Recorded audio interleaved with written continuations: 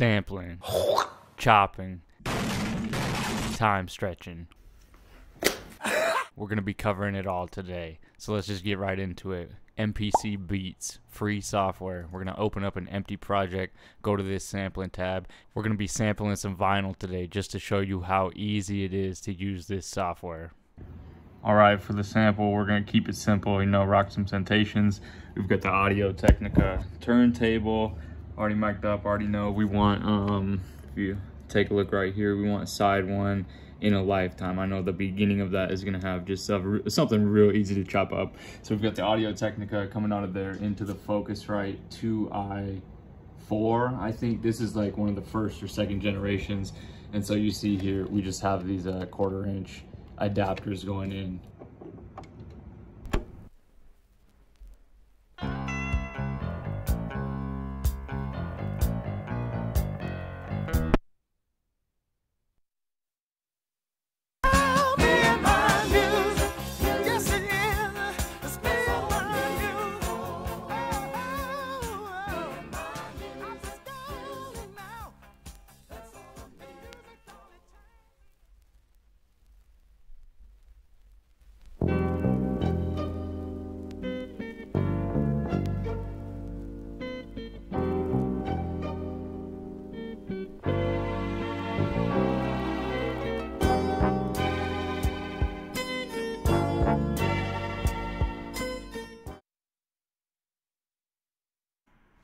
Alright, check it. Now that we've got our sample in here, we can come back to this, what is this? This sample editor and start to manipulate this thing. So we got quite a few options. First of all, the most normal one is to normalize it. We've got a few functions in here, We can reverse it. That's a pretty cool thing. Fade in, fade out, pitch shift, all that good stuff. We're just going to normalize it for now, turn that thing up, and then cut it to the beginning so that we can see what we're going on. So in this sample editor, here's what we're going to be doing.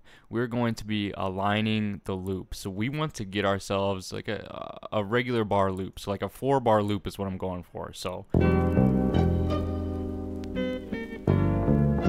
and you can see by normalizing it, we just increase the volume of everything. So right there, that's the 4-bar mark. We're just going to grab the first 4 bars. So right here, we'll just chop this up. And now we should have a pretty solid loop, and we will be in good working order. So what we're actually going to want to do is extract this. Yeah. So we're going to extract this into a new sample. We're going to call it Temptation 1. Do that thing. So where's Temptation 1? Here we go. So this is our 4-bar sample. Let's just confirm. 1, 3, 4, 2, 2, 3, 4, 3, 2, 3, 4, 4, 2, 3, 4. Alright, so we already know that this is going to chop up real nicely, but here's the key, ladies and gentlemen, the absolute key. Budget approved! What we're going to want to do here is go into our, what is this called, man? I don't know what the track view, okay? And so this is going to align our sample with the entire project. We're going to drag this sucker in here. We know that we've got a 4-bar sample, right? Because that's what we did. So let's just make this 4 bars here. Yep. Up to 5-1.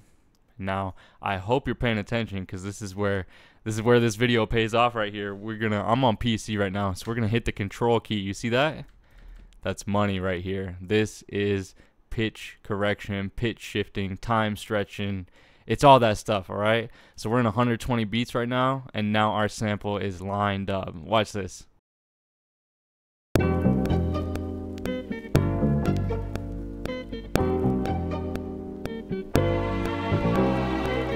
That's the beauty. And so right, this is perfect if you're working for loops. If you want to, you can time stretch anything now if you just chop it up to 4 bars or whatever even bar count, and then just align it. It doesn't even have to be 4 bars. It can be whatever you want because it snaps to the grid. Perfect. So now let's delete this and let's get into some chopping mode. You know what I'm saying? And so they make this so easy, man. You just come back to what tab is this? Sample, edit. We got the chop screen here, and look at this. We could chop by threshold, we could chop by regions. I'm gonna want to do regions because we didn't do all that work, you know, aligning everything for nothing. And now check this out.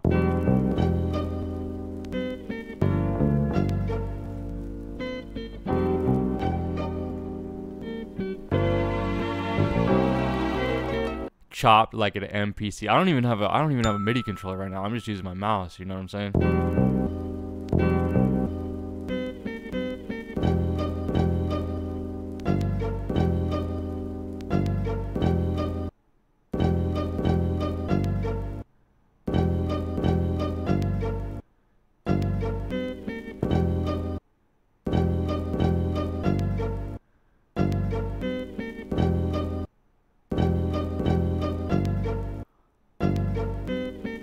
I need to stop smoking weed. Anyway, I got a little distracted there. So yeah, that sounds good. That is how you chop samples. And you could do, like I said, you could do a whole bunch of this stuff. So let's check out slice 7. Let's just reverse slice 7. Do it.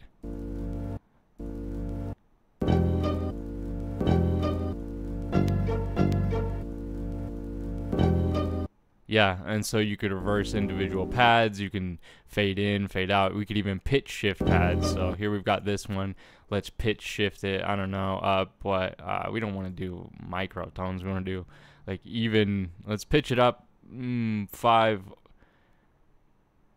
I assume this is semitones, let's see.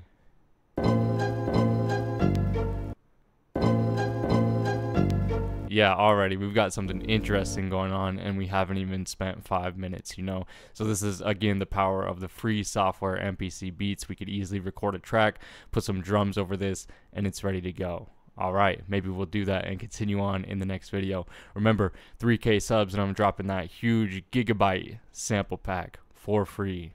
Peace.